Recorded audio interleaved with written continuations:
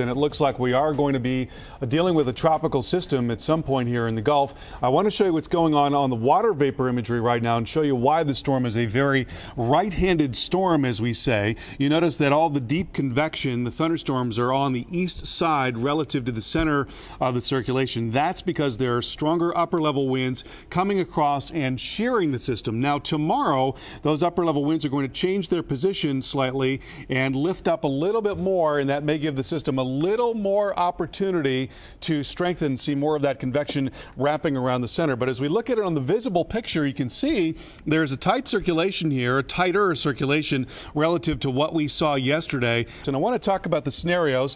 First of all, that stronger upper-level wind again begins to lift up a little bit, so the system probably getting stronger tonight and tomorrow.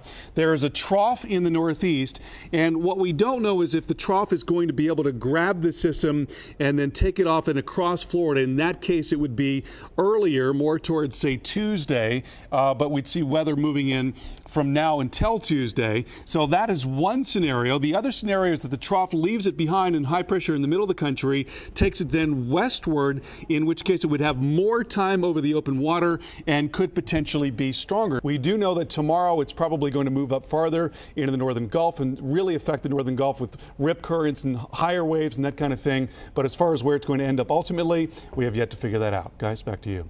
Well, and Carl, that really points to the fact that, everyone here living in the Gulf should really start thinking now about how they can prepare for a tropical system. Absolutely, and it's very difficult. This is one of those times where it is frustrating, I know, saying, well, why can't they just tell me where it's going? Right. Well, in many cases, you are only as good as the models. The models have done well, at least to get the system formed and drifted to the north. Now, the big question, of course, as Carl mentioned, is it Gulf Coast, northern, western, And do you eastern? find on days like this, then you'll be out and about and somebody will come up to you and say, hey, where is it really give me going? the inside track. Like, we're not going to